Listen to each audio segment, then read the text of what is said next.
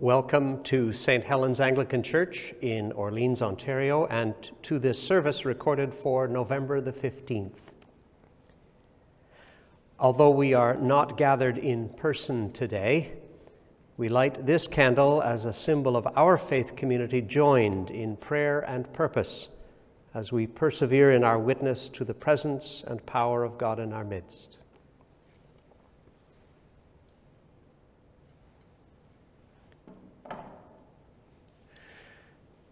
Lord, open our lips, and our mouth shall proclaim your praise. O God, make speed to save us. O Lord, make haste to help us. Glory to the Father, and to the Son, and to the Holy Spirit, as it was in the beginning, is now, and will be forever. Amen. We continue with the proclamation of the Word. A reading from the first letter of Paul to the Thessalonians. Now concerning the times and the seasons, brothers and sisters, you do not need to have anything written to you, for you yourselves know very well that the day of the Lord will come like a thief in the night. When they say there is peace and security, then sudden destruction will come upon them, as labor pains come upon a pregnant woman, and there will be no escape. But you, beloved, are not in darkness, for that day to surprise you like a thief. For you are all children of light and children of the day. We are not of the night or of darkness. So then let us not fall asleep as others do, but let us keep awake and be sober. For those who sleep, sleep at night, and those who are drunk, get drunk at night. But since we belong to the day, let us be sober and put on the breastplate of faith and love, and for a helmet, the hope of salvation. For God has destined us not for wrath, but for obtaining salvation through our Lord Jesus Christ, who died for us, so that whether we are awake or asleep, we may live with him. Therefore, encourage one another and build up each other, as indeed you are doing. A reading from the Gospel of Matthew. Jesus said, "For it is if a man going on a journey summoned his slaves and entrusted his property to them. To one he gave 5 talents, to another 2, to another 1, to each according to his ability. Then he went away. The one who had received the 5 talents went off at once and traded with them and made 5 more talents. In the same way, the one who had the 2 talents made 2 more talents. But the one who had received the 1 talent went off, dug a hole in the ground, and hid his master's money. After a long time, the master of those slaves came and settled accounts with them. Then the one who had received the 5 talents came forward, bringing 5 more talents, saying, 'Master, you handed over to me 5 talents. See, I have made 5 more talents.' His master said to him, 'Well done, good and trustworthy slave. You have been trustworthy in a few things. I will put you in charge of many things. Enter into the joy of your master.' And the one with the 2 talents also came forward, saying, 'Master, you handed over to me 2 talents. See, I have made 2 more talents.' His master said to him, 'Well done, good and trustworthy slave. You have been trustworthy in a few things. I will put you in charge of many things. Enter into the joy of your master.' Then the one who had received the 1 talent also came forward, saying, 'Master, I knew that you were a harsh man, reaping where you did not sow and gathering where you did not scatter seed. So I was afraid, and I went and hid your talent in the ground. Here you have what is yours.' But his master replied, 'You wicked and lazy slave. You knew, did you, that I reap where I did not sow and gather where I did not scatter? Then you ought to have invested my money with the bankers, and on my return I would have received what was my own with interest. So take the talent from him and give it to the one with the 10 talents. For to all those who have, more will be given, and they will have an abundance. But from those who have nothing, even what they have will be taken away. As for this worthless slave, throw him into the outer darkness, where there will be weeping and gnashing of teeth. The word of the Lord. Thanks be to God. Would you please take a moment in prayer for the preacher?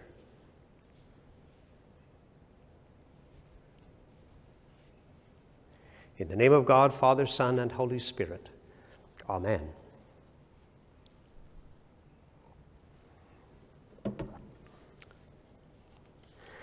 Parables.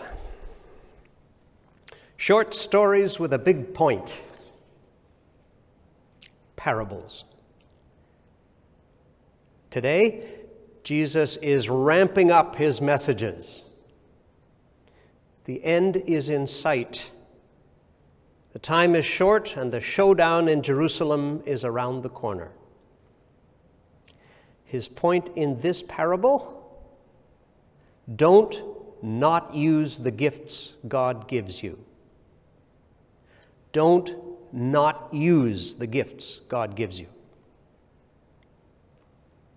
1 talent, that is 1 unit of money, was worth 20 years' wages. 20 years' wages.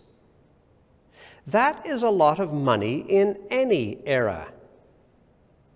To slaves who were already owned by their master, to be entrusted with this enormous amount of capital, to be given complete control over their master's resources, was absolutely awesome, and perhaps not a little terrifying.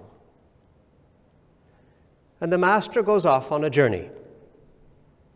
And of course he will return. That is one of the features of this parable. So the slaves are put to the test. The one who had received the 5 talents went off at once and traded with them. In the same way, so did the one who had been given 2. But the one with 1 went and dug a hole in the ground and hid his master's money. Spoiler alert, perhaps not the best plan. Then the master returns and settles accounts. Well done, numbers 1 and 2. You have earned even more trust with me. Enter into the joy of your master. And what about you, number 3? I was afraid. I was afraid, so I went and hid. Here, you have back what is yours.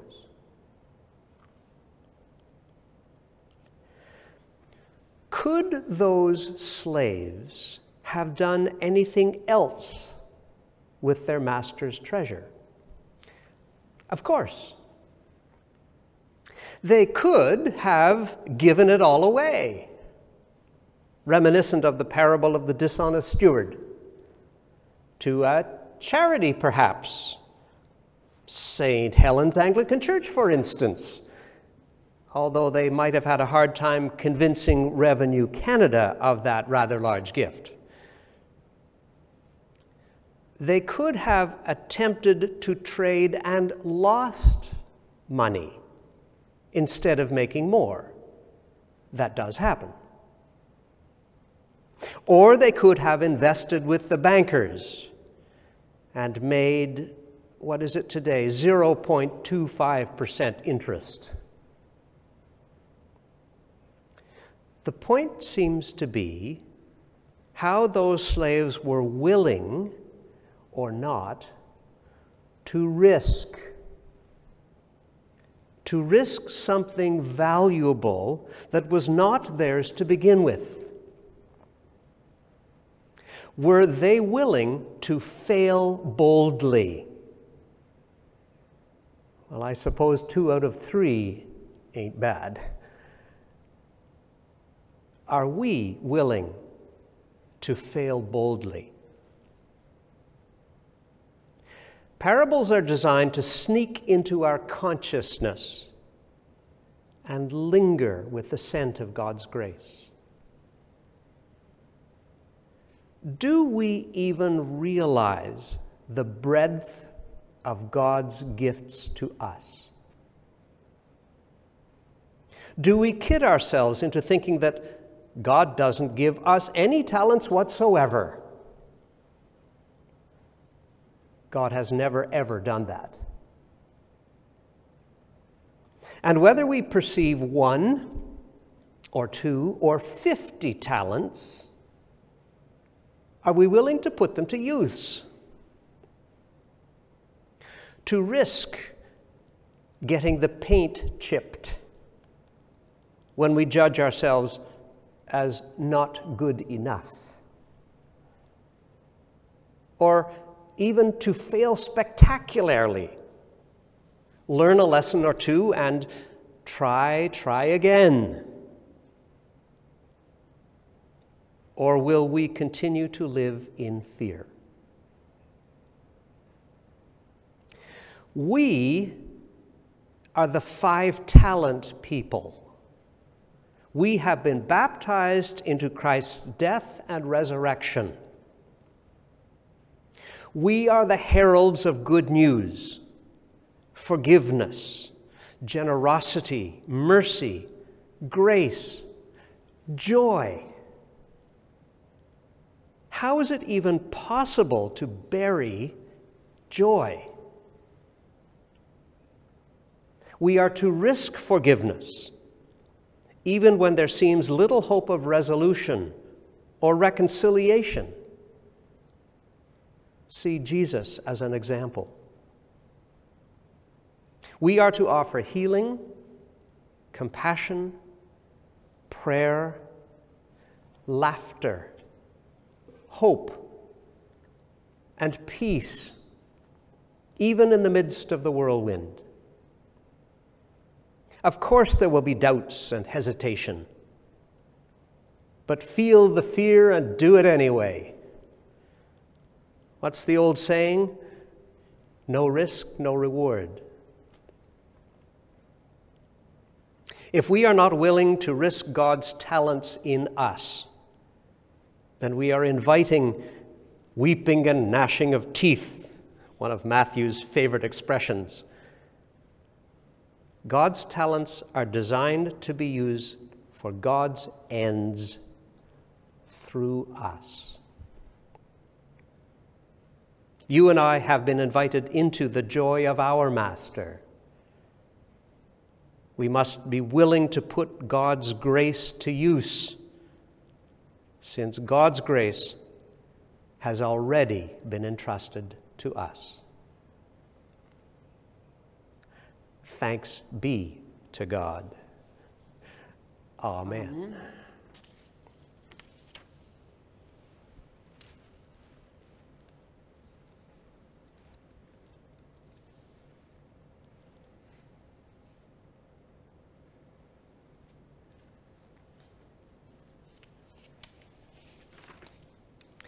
We continue with the Apostles' Creed.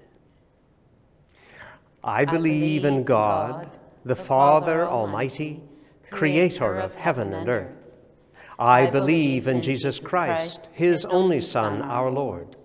He was conceived by the power of the Holy Spirit and born of the Virgin Mary. He suffered under Pontius Pilate, was crucified, died, and was buried. He descended to the dead. On the third day he rose again. He ascended into heaven and is seated at the right hand of the Father. He will come again to judge the living and the dead.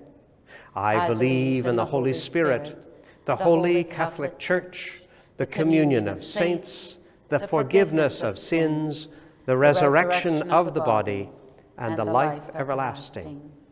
Amen. Let us pray to the Lord, saying, Lord, hear our prayer. we pray for all peoples around the globe struggling with disasters, fires, floods, snow, and hurricanes. For those suffering in places of civil unrest, war, injustice, and violence. We pray for Canadian Indigenous people as we remember that we stand on traditional Algonquin lands. And we pray for our Canadian military. Let us pray to the Lord. Lord, hear our prayer. We pray for all people impacted by COVID-19 worldwide, and for us coping with this second wave, for children and youth, families and singles, and the aged. We continue to pray for all medical and care staff and others who are required to work with the public. Let us pray to the Lord. Lord, hear our prayer. In the Anglican World Cycle of Prayer, we remember Christian communities in Ceylon, Nigeria, Ireland, Southern Africa, South Sudan, England, Eritrea, New Zealand and Polynesia, North India, West Africa, in the United States, the Diocese of California, and remembering all those there trying to recover after the forest fires. And we pray for Japan, for the Diocese of Ottawa, remembering St. Margaret's Vanier, Rob Davis, Iga Adegutsiak, Steve Zeifeld, clergy, for members of the Outreach Committee and its working groups, for Bishop Parker and all of our community ministries. Also in the Canadian Church, we pray for our Archbishops, Linda Nichols, Anne Germond, and Mark MacDonald. We remember our sisters and brothers of the Evangelical Lutheran Church and also our companion diocese of Jerusalem and the Middle East. Let us pray to the Lord. Lord, hear our prayer. We pray for all in need of God's healing power. For healing in body, mind, and spirit, for the healing of relationships or the closure of toxic ones, for healing of past trauma or betrayal, for the healing of memories. We pray for those who are dying, that they and their families may be comforted and strengthened. And we pray for all who have died and are now in Christ's nearer presence. Let us pray to the Lord. Lord, hear our prayer. For the absolution and remission of our sins and offenses. Let us pray to the Lord. Lord, hear our prayer. Gracious God, you have heard the prayers of your faithful people. You know our needs before we ask and our ignorance in asking. Grant our requests as may be best for us. This we ask in the name of your Son, Jesus Christ our Lord. Amen. The Collect of the Day. Almighty God, you sent your Son, Jesus Christ, to be the light of the world. Free us from all that darkens and ensnares us, and bring us to eternal light and joy. Through the power of him who is alive and reigns with you and the Holy Spirit, one God, now and forever. Amen. Let us pray as our Savior taught us. Our Father in heaven, hallowed be your name. Your kingdom come, your will be done on earth as in heaven. Give us today our daily bread. Forgive us our sins, as we forgive those who sin against us. Save us from the time of trial, and deliver us from evil. For the kingdom, the power, and the glory are yours, now and forever. Amen. The peace of the Lord be always with you. And also with you.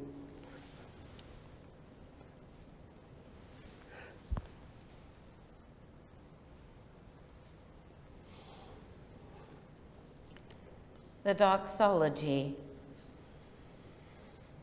Glory to God, whose power working in us can do infinitely more than we can ask or imagine. Glory to God from generation to generation in the Church and in Christ Jesus, forever and ever. Amen. Amen. The announcements for today. We are not wearing masks during this liturgy because we are in the same small bubble.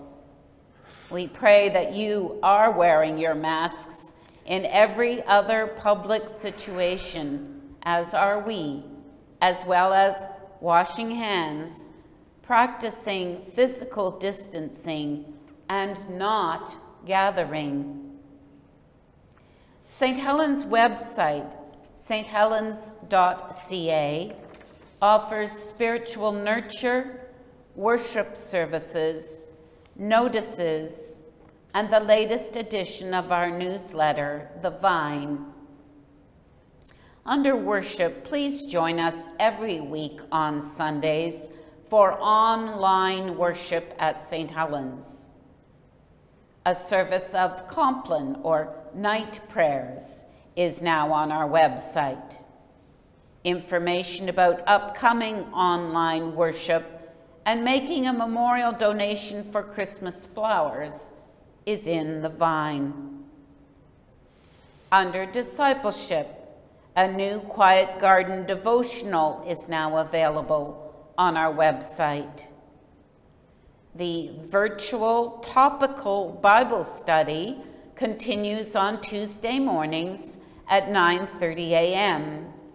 If you would like to join us, even if you don't feel that you could attend every time, please email the church to receive your Zoom invitation.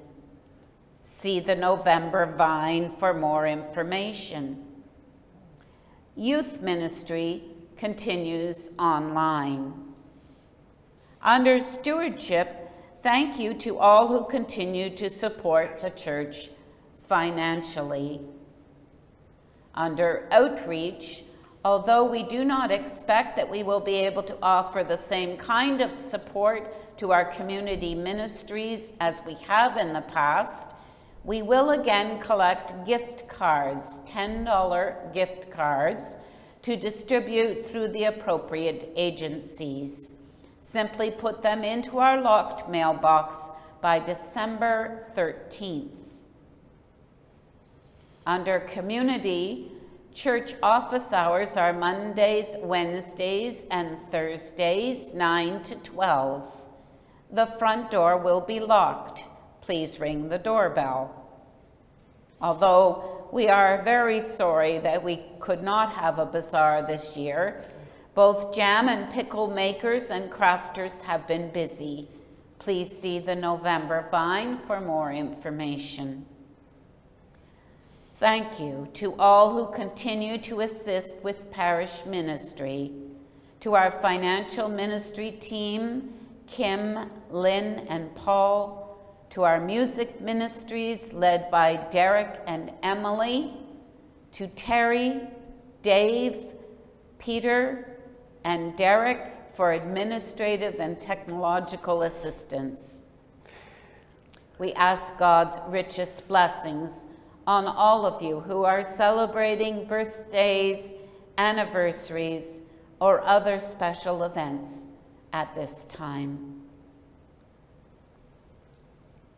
And the blessing: be steadfast in faith, joyful in hope, and untiring in love all the days of your life. And the blessing of God Almighty, the Father, the Son, and the Holy Spirit be upon you and remain with you always. Amen.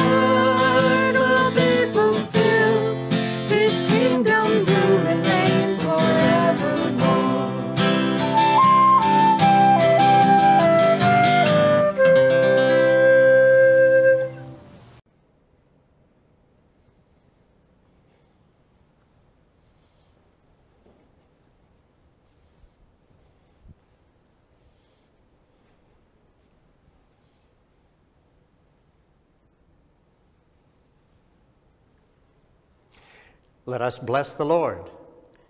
Thanks be to God. Alleluia.